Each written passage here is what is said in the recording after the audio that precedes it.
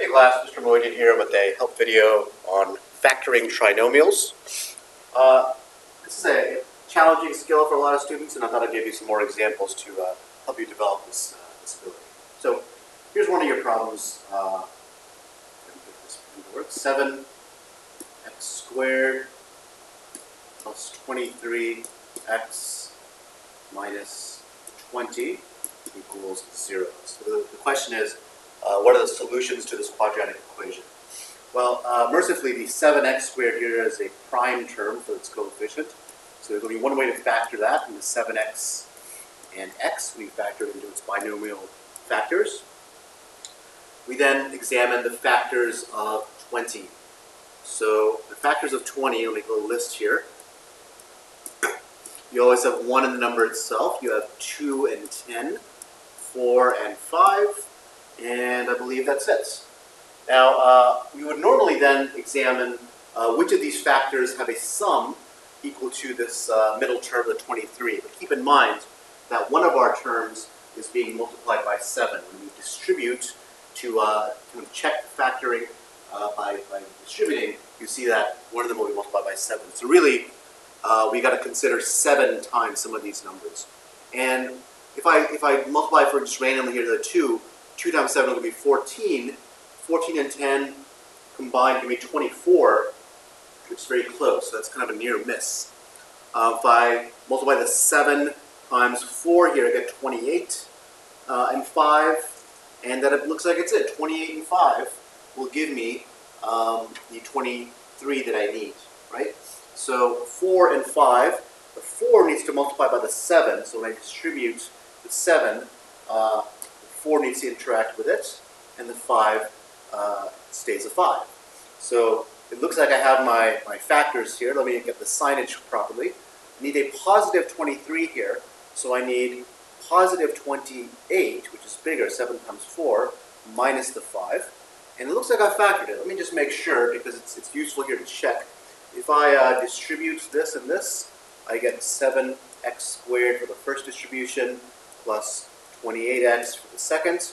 Distributing the negative 5, I get negative 5x minus 20, and like terms here combined, 7x squared plus 23x minus 20, which, well, you know, that's what we started with. So we have factored it properly.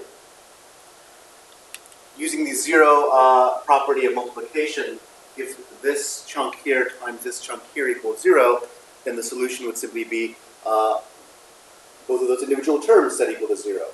So let me clear out from where I was doing my checking, because that's an important step, but whoops, not really strictly part of the procedure.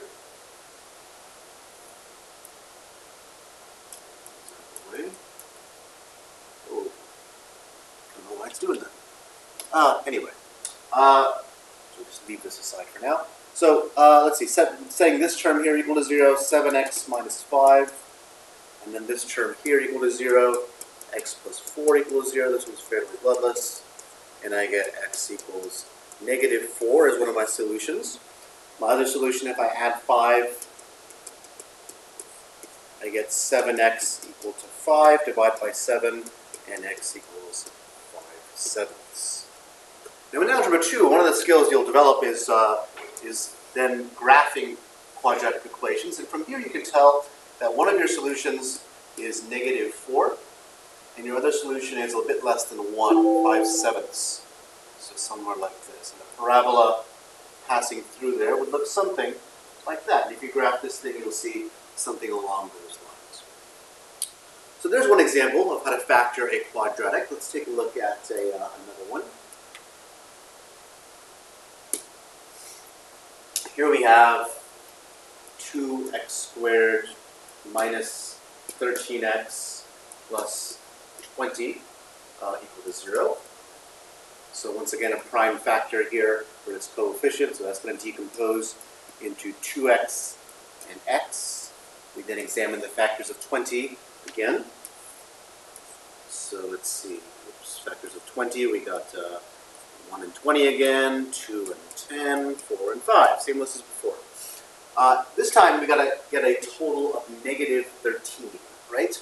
So keep in mind that none of these directly sum or difference to that total, but one of our numbers is going to be doubled, right? So let's see, if I double some of these numbers, would that work? If I double the 4, I would get an 8, right? An 8 and 5, hey, gives me 13. So my first guess happened to be right, and yours may not when you factor these. So keep in mind, it takes a bit of perseverance and moving through those step points and really getting those, those parts of your brain developed to allow you to reason through each of the candidates to find the single pair that does work. In this case, it's 8 and 5, or 4 and 5, becoming 8.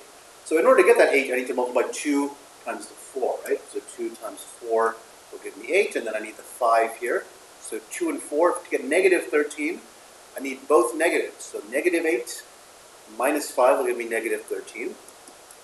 If you're not confident whether or not that's correct, just distribute it out. So let's see, just to check here.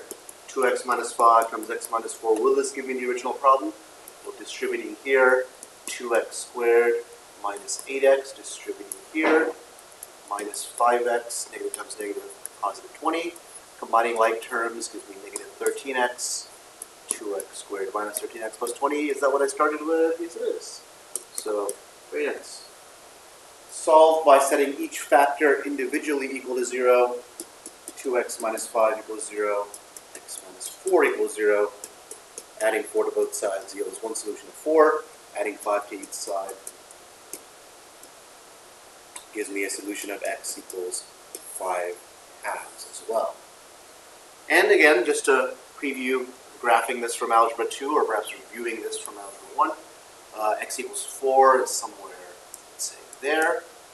5 halves is, let's see, 2.5, so somewhere in this vicinity, let's say. So a parabola with something